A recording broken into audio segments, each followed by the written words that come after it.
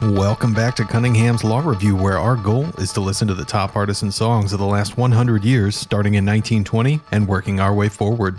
Every Monday, we review what we hear and share the history of popular music with you as we do. I'm Richie, and you're listening to Side A of our third episode featuring the music of 1923. In today's episode, we'll be listening to the debut of W.C. Handy, Art Landry, Benny Krueger, Fiddlin John Carson, and the Georgians, and we'll also be checking in on Cunningham's veteran Ted Lewis, who is one of the few artists featured in each year of the reviews so far.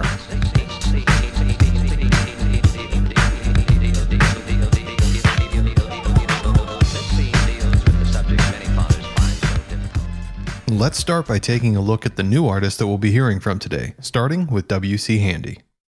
Now, William Christopher Handy was born in 1873 in Florence, Alabama, and he would grow up to be one of the most influential composers of the 20s.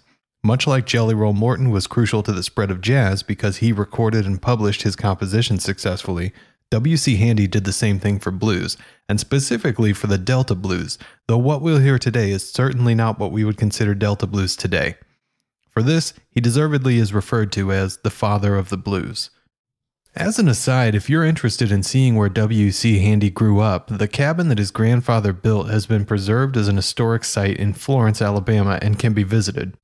But that home was not a conducive place for a young musician, as Handy's father, a pastor, forbid musical instruments in his house. In secret, and much like the story from Where the Red Fern Grows, Handy picked berries and made soap that he sold to save up for a guitar little by little. When he had finally saved up enough money for the guitar, he bought it, and when he did, it doesn't seem like he had an exit strategy because he brought it back home and his father immediately forbade it and made him take it back. But since you can at least play the organ in church, Handy's father allowed him to learn the organ.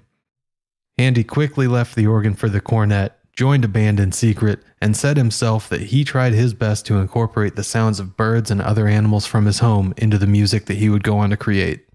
In 1896, after years of trying to make a go of it as a musician to limited success, Handy married Elizabeth Price, with whom he had 6 children. Now eventually, Handy would find a success in trying to codify exactly what it is that made the music of black musicians sound so distinct, especially from the more strictly scaled music of Europeans. He worked as a professor in music, and as he would travel around the country listening to the music of other black Americans, he wanted to figure out exactly what it was that made it work. And about this he said, quote, "The primitive Southern Negro, as he sang, was sure to bear down on the 3rd and 7th tone of the scale, slurring between major and minor. Whether in the cotton field of the Delta or on the levee up St. Louis way, it was always the same. Till then, however, I had never heard this slur used by a more sophisticated Negro or by any white man. I tried to convey this effect by introducing flat 3rds and 7ths, now called blue notes, into my song, although its prevailing key was major, and I carried this device into my melody as well. This was a distinct departure, but as it turned out, it touched a spot." As we listen to Handy's St. Louis Blues performed by his own band, a song which we have heard many other artists perform since it was so popular, but that Handy wrote, pay attention to the introduction, as it is a tango style before abruptly changing into the dancier blues section. That was intentional because the tango was popular at the time when this song was written, and it was done just to take advantage of that. Handy would go on to have a long and successful career in music recording until the end of the 30s. He would unfortunately pass away from pneumonia in 1958 at the age of 84, and about 175,000 people paid their respects to him in person by gathering around the church where his funeral was held. Truly, he was the father of the blues and the musical enjoyment of many others. Our next artist, Art Landry, is surprisingly hard to find information about. Basically, Art Landry is a very talented white man who was smart enough to learn from the best black artists of the time, and talented enough to lead a band that played the same music. Born in 1896 in Montreal and living until 1990 at the age of 94 when he passed, Art Landry is the first person that we have reviewed on the show who was able to see Return of the Jedi. And he also may have seen Back to the Future Part 3, even an early cell phone. He would have grown up in a world of music without the electric microphone and died in one with color televisions and Eddie Van Halen. It is insane to think about the changes that the 20th century saw. Now, one of Art Landry's biggest hits was today's dreamy melody, but as I listened to it, I'm not able to confirm that this is the original recording, because it sounds exceptionally clear, and that's not likely to have been possible in the early 20s when the song was supposed to have been recorded. However, there are some hallmarks of pre-electronic recording, such as the use of banjo instead of a guitar, and the lack of drums. So if you can confirm that this is the original pre-electronic recording, please let us know at Cunningham Review on Twitter. Based on the instrumental arrangement, it's totally possible that this is the original recording, but it's been since remastered to enhance clarity and sound. Our next artist, Benny Krueger, was born in 1899, and he was a saxophonist that is interestingly one of the first recorded on record, and he did so with the original Dixieland Jazz Band in 1920. We didn't listen to those records because the band hadn't reached the level of popularity that their later works would help them achieve, but as Krueger was one of the saxophonists that Victor liked to use at the time, they put him on the ODJB record because they thought it needed saxophone. Right or wrong there, Krueger would have a successful career in music, and then as an orchestral director for Rudy Vallée and Bob Crosby. That's right, Bob Crosby, not Bing. Bing was Bob Crosby's older brother. Now, the Georgians are an interesting band because they were a part of the Paul Specht Orchestra, which unfortunately doesn't have their songs available on Spotify and would otherwise be featured in this episode. Now, the Georgians were a subset of the Paul Specht Orchestra who would play smaller gatherings like a cocktail room. The band was led by trumpeter Frank Guarenti, who grew up playing in New Orleans along with ODJB member Nick LaRocca, Tony Parenti, who would play with Ted Lewis, and King Oliver, who had his own band that we spoke highly of in the previous episode. The Georgians played Dixieland jazz, and the intro of their first song sounds strangely much more modern than you would expect, so keep an ear out for that. It honestly sounds like a Squirrel Nut Zippers song called The Ghost of Stephen Foster. Our final new artist for the day is Fiddlin John Carson, who was born in 1868, which may make him the oldest person we've discussed on the show so far. He was born in Cobb County, Georgia, so he's ironically also a Georgian.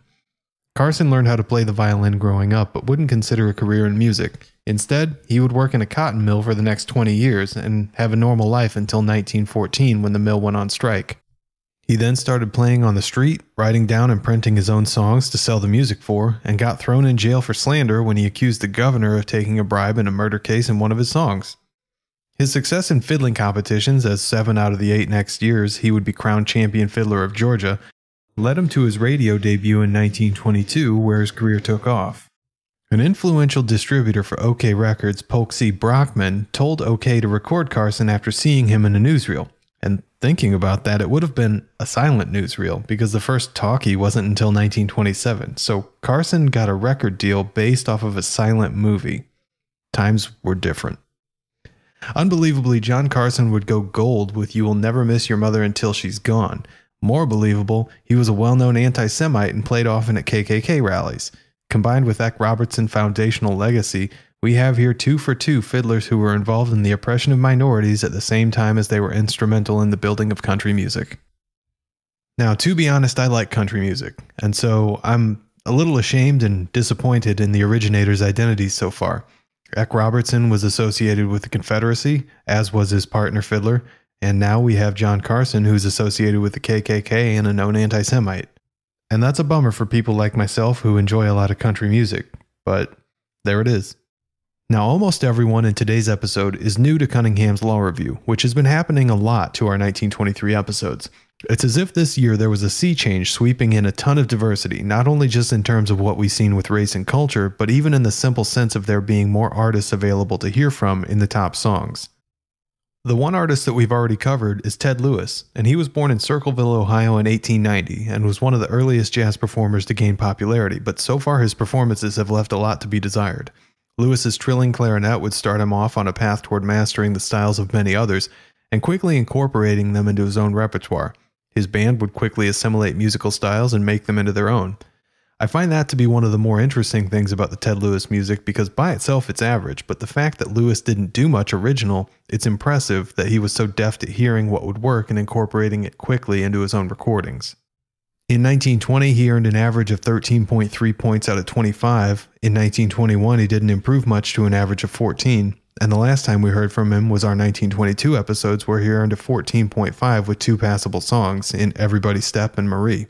Hopefully he can keep this upward swing going, but they would just get him to average at this point. But let's stop talking about the music and let's start listening. For those of you listening to the podcast through Spotify, there's a version of the episode available to you, which features all of the music as a part of the podcast, so you'll only have to press play once and everything including the music will play on its own. The episodes with built-in music are limited to Spotify, so if you're listening to this episode through a different service or on YouTube and still want to listen along to the music, a playlist of what we're listening to today is on Spotify and is called Cunningham's Law Review 1923-3. You won't need a paid account to access that playlist. You can also find a link to this episode on the Cunningham's Law Review subreddit at reddit.com/r/Cunningham's Law Review. We want to know what you think about our reviews and the music we're hearing, so make sure to join us on the subreddit, leave us an Anchor voicemail, or reach out on Twitter at Cunning Review. That's all for Side A of episode 1923-3. We'll see you for the reviews after the songs on Side B.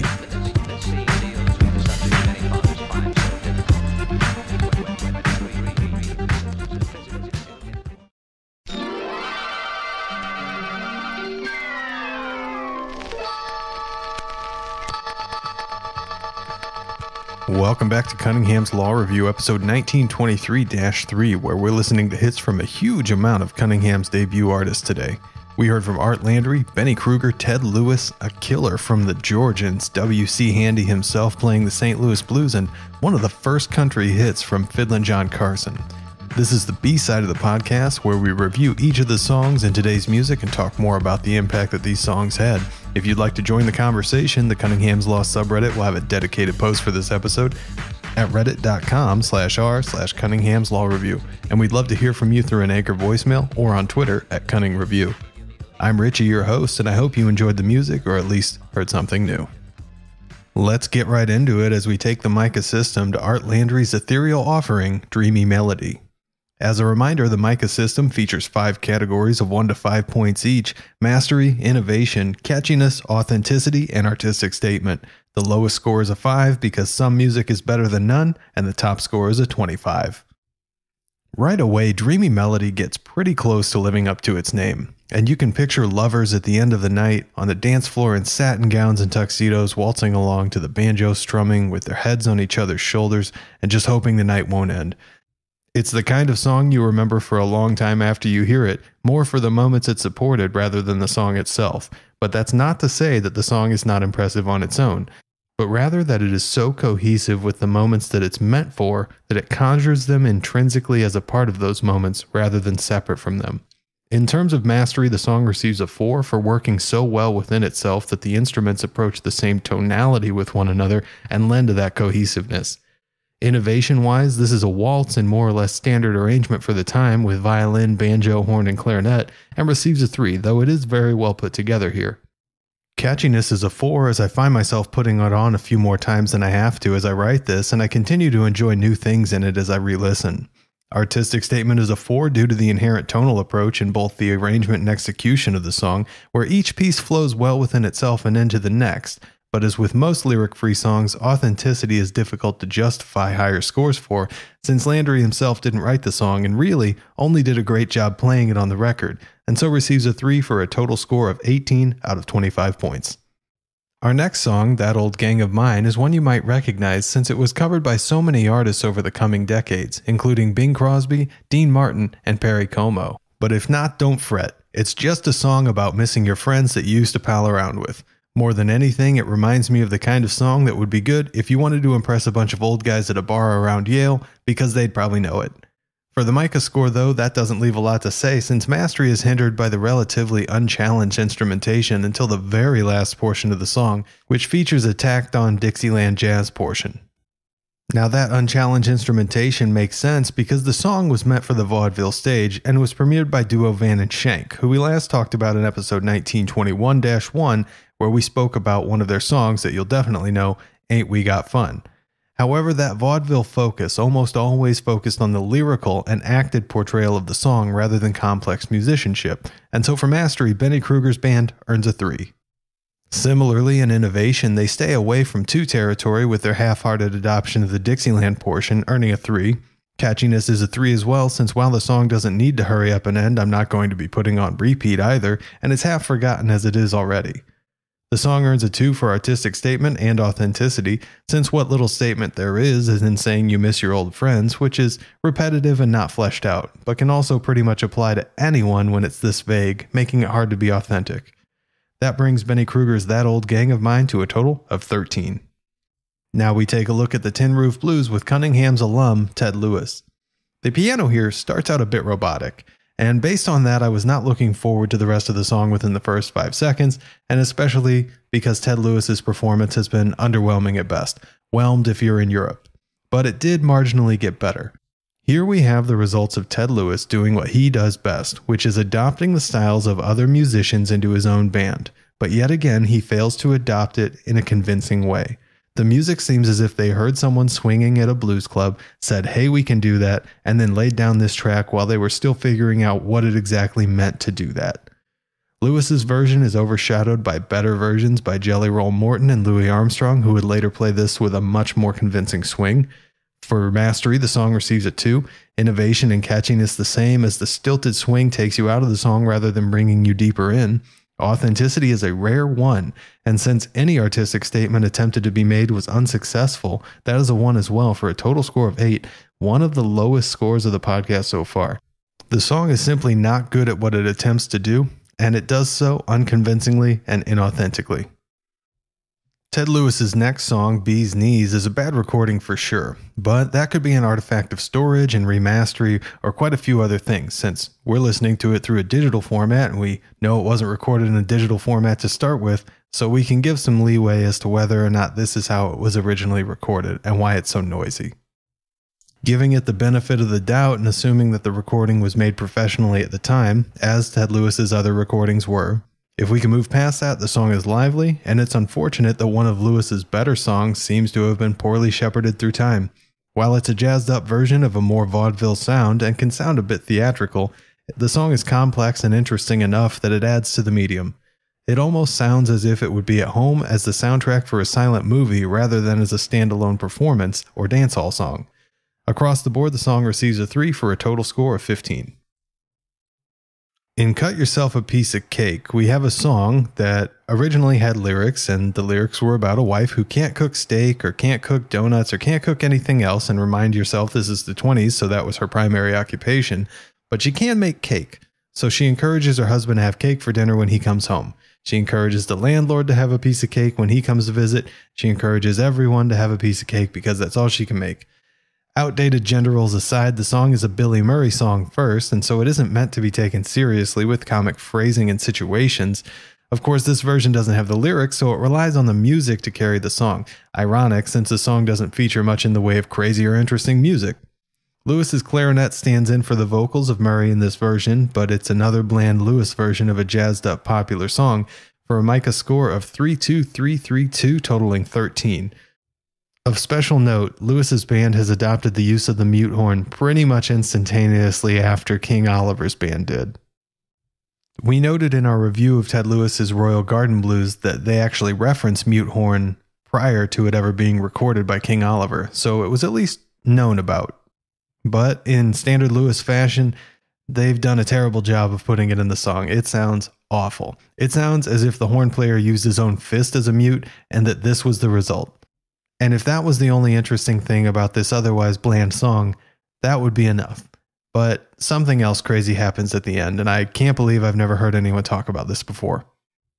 Starting at 3:02 and going for about 10 seconds, there's a recognizable bit on the song, and if you recognize it, give yourself a pat on the back, because it is featured prominently in a song that you don't know the name of called The Merry-Go-Round Broke Down. You don't know the name because it's almost always known as the Looney Tunes theme song. Now, I can't find anywhere that documents the connection between The Merry-Go-Round Broke Down and Ted Lewis's band playing Cut Yourself a Piece of Cake, but it's identical. And since the Looney Tunes theme song wouldn't be published for another 14 years in 1937, it certainly seems that this portion of the song was lifted and repurposed almost note for note in the Looney Tunes song. Insane. Moving on from Ted Lewis to someone much more talented, we have W.C. Handy's St. Louis Blues. And it's very obvious in the intro of this song that W.C. Handy was trying to play a bit of tango to get people on the dance floor and then quickly changing over to a different style once he had them. You have to at least admire the shrewdness. Now, the St. Louis Blues is pivotally important in its role to bring about the popularity of the blues, and Handy is representing the music well with his band here. It's especially worth noting that the band is able to quiet themselves, since they would have had to have done this physically, as there was no way to do a fade electronically yet. The band approaches the same melodies and phrases from different angles throughout the song, featuring the full arrangement in interesting ways as they keep the song from being repetitive without lyrics. Mastery thereby is a 4, and innovation a 4 for fusing the tango and blues rhythms, but also in recognition of Handy's contribution to the song as its writer. Catchiness is a 3, authenticity is a 4, and artistic statement a 4 as well for the different approaches to the music that the arrangement shifts the balance for a total of 19. Now to the Georgians with I Wish I Could Shimmy Like My Sister Kate, and what a weird title that is. Now this song is a revelation into dark jazz when everything so far has been very upbeat.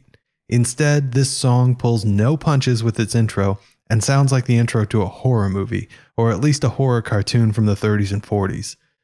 It continues along its downtrodden way, taking on more of a New Orleans Dixieland jazz style until it sounds more and more like a standard jazz tune, but it never fully shakes the haunt of the opening, which is completely different than other versions of the song, and instead it returns in the middle to really change the tone again into something more ominous and foreboding. Now, if this version featured the original lyrics of the song, I would argue that these continued shifts between light and dark moods would oddly juxtapose against themselves and be strange changes. But since this version eschews the lyrics altogether, they mitigate against that problem and are able to explore the melody itself in new ways. For mastery, the Georgians earn a 4, innovation is a 5 as I have only heard this in classical pieces up to now, style-wise, and it's extremely unique. Catchiness is a 3, authenticity is a 4 since they sound uniquely like themselves and are doing their own thing, and artistic statement is as well a 4 for bringing in new jazz expressions successfully. Micah score for the Georgians' Cunningham's Law debut is a smokin' 20. As we said in the intro, the Georgians were part of the Paul Specht Orchestra, and while that band would play the big halls at the hotel they worked for, a smaller band would play the cocktail lounge, and that was the Georgians. It seems like the band was a bit more experimental than the orchestra, since during the same time the orchestra was playing bigger hits in a more standard arrangement, such as Falling and Some of These Days, which we talked about before. This song came out of nowhere, and I'm looking forward to more from the Georgians. Now, in a complete departure from the Georgians, who were on the cutting edge of complexity and fashion in music, let's instead go to a single singer with only his fiddle, Fiddlin John Carson. While Carson's first song, Little Old Log Cabin in the Lane, was specifically inducted into the Grammy Hall of Fame in 1998, our introduction did cover that he was full-on tied to the KKK. So let's keep that in mind to give us an idea of who the person is that we're listening to. And Carson was also known to have used anti-Semitism to gin up political animosity in his early years, so that bears a mention too. But as always, we'll judge the music on its own merits, having made the acknowledgement that this is by no means someone to look up to personally. Having said that, Carson is a very soulful fiddle player, and though his mastery pales in comparison to Eck Robertson, who we reviewed in our first episode of 1922, his singing is better, and within it we can easily see the roots of country music being nurtured in a parallel track separate for now from the impacts of blues and jazz. It's interesting to even see how the vaudeville scene with glitz and glamour highlighted in songs like I Got Her That by Al Jolson live in comparison to the blues songs of Bessie Smith and the downtrodden sorrowful lyrics here in what has been called the first country hit. And it was a hit because of the rendition here, which is special, as the song was written in 1871 and originally performed by minstrel shows, containing much more inflammatory language than this recording. Though the character singing is a black man who was likely meant to be a former slave when the song was written only 6 years after the Civil War, and you can catch that in the references to the Master and Mrs., the way that the song is voiced here and the lyrical changes that Carson has made in his version help the song to be much more long-lived and reflect positively on his resistance to the easy racism that we've seen from so many other contemporary stars of that time, like Marion Harris. When you literally have no pressure to make changes from the low road, it's interesting to see that Carson removed racial slurs like darky from the original lyrics. The Micah score on this one is 4-3-3-4-3 for a total of 17. In another big hit for Carson, and one that shares some musical similarities in the intro with some of Eck Robertson's playing style, You Will Never Miss Your Mother Until She's Gone certainly seems less polished than That Little Old Log Cabin in the Lane, but still it reflects a development in country music that is worth mentioning. The song also makes evident the connection between country music and rural gospel, as they feature a lot of the same structures. The song receives a total score of 16 with 3s across the board save Innovation, which features a 4. Well, that's all for this week's episode, but we'll be back next Monday with our 4th episode of 1923, featuring a few new artists and a big focus on one of the 20s and 30s best-selling artists who we haven't yet been able to focus on, Isham Jones, and I am excited for that one. Whether or not you agree with us, we want to know what you think, because Cunningham's Law states that the best way to learn something on the internet isn't to ask a question, but to post the wrong answer somewhere. So make sure to find the Cunningham's Law subreddit, where we have a dedicated post for this episode at reddit.com/r/Cunningham's Law Review. We'd love to hear from you through an Anchor voicemail or on Twitter at Cunning Review. If you leave us an Anchor voicemail that we end up using on the show, we'll review an album of your choice in a special episode, even if it's your own band's. If you like what we're doing here, leave us a review on your favorite podcasting service and follow the podcast everywhere you can. And if you don't like it, definitely don't mention that to anybody. Until next time, I've been your host, Richie, and you've been listening to Cunningham's Law Review. Our theme music is A Difficult Subject by The Insider, and nobody else works here.